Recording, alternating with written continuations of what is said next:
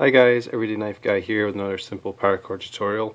Today I'm going to show you a simple trick to make managing a Bic lighter a little bit easier in your pack or in your bug out bag or wherever, and also to carry a little bit of paracord with you in a functional kind of way. So if you're not a habitual smoker, you probably don't have one of these kicking around the bottom of your pocket. It's more likely in your backpack or your bug out bag or somewhere like that, maybe in your jacket pocket.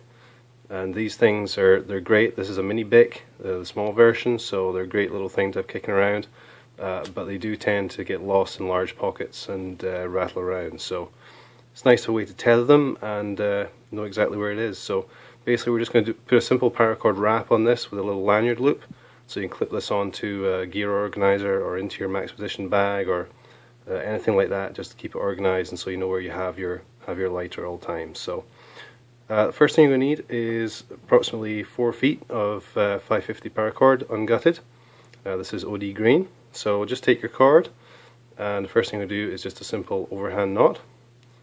And pull that nice and even until it's cinched pretty much all the way down. Alright, and then take your lighter, pop that through there, and just continue pulling that knot tight. Hopefully the camera will focus here. There we go. Pull that tight and just cinch that up so it's just sitting just under where the fuel pedal is there. You'll see this doesn't actually impede the use of the pedal, so don't worry if it's sitting just right there. So you just get that nice and tight and then flip it over. So now we're just going to create our weave down here. So take either side. I'm going to start with the right hand side. So take the right hand strand and bring that across the front of the lighter, and then you're just going to take your left hand strand over the top of that and behind, and bring that across behind the lighter and then up through this side. Okay, and I'll show you that stitch a few times. It's basically just a simple stitch. I'm trying to get this to focus here for you, and then just pull that nice and tight. You can really afford to cinch that up and then move it into place with your fingers. So we're just going to do the opposite and just do that a couple of times so you get the hang of it. So we're now going to go from the left side this time, bring the left hand strand across the front, right hand strand over the top of that, and then across behind the lighter and up through that loop. So you can get hold of it there. And then just pull it really tight again. So as you create your weave, you should see, if we can do this properly, you should see basically bump on this side, bump on this side, and those should alternate as we work our way down the lighter. So we go from the right again, across the front, left cord over the top of that, behind the lighter, and up through this side. Pull that tight. Okay, I'm going to pause this till I work down to the bottom, and then we'll see how we create the loop. Okay, so as you can see, I have stitched all the way down to the bottom. And we have a nice row of the even bumps down each side, which means we've done the weave properly, and you basically end up with two tails which should be roughly the same length. Now there's a few ways we can turn these into a loop. One way would take this side round the back and actually feed it through this loop alongside this one, so you'd have two strands coming out here, and then you could just tie some knot between the two strands. That would work. You could do the same on this side. You'd come around here.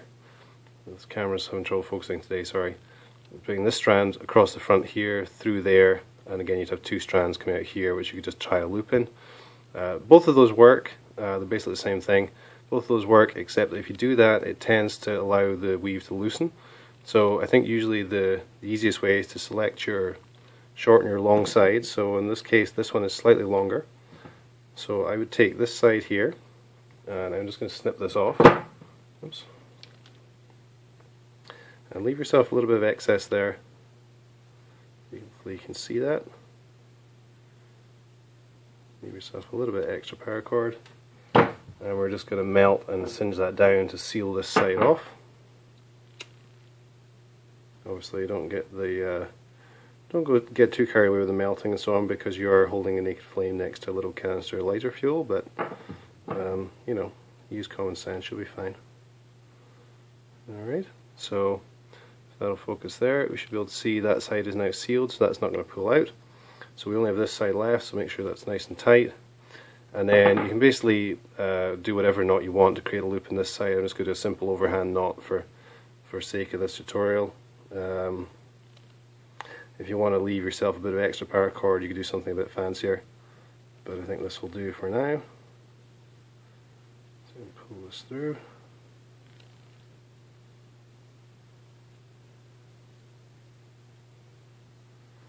And that should be sufficiently large.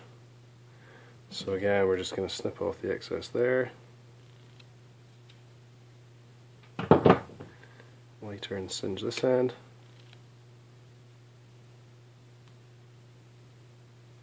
Just make sure you singe it until it starts bubbling up, because that's when you're going to have enough of the actual melted paracord material to actually form and seal that knot there. So there we have just a basic knot in there. We have a little loop we can put a carabiner on, or we can hook onto a bag clip or something like that, anywhere that's going to be useful for you. You can even attach it onto another line or lanyard or whatever you want. And there you have it. So you have your wrapped lighter and way of attaching it. And as you can see, the paracord being up there underneath the mechanism doesn't affect the lighting ability at all. And yeah, that was 4 foot of cord for a mini Bic. I would say you'd probably need about 6 to 7 feet to do a full-size Bic, especially if you want to leave yourself enough room to do this. So there you have it, guys. Hopefully this is helpful, and I will see you in the next tutorial. Thanks for watching.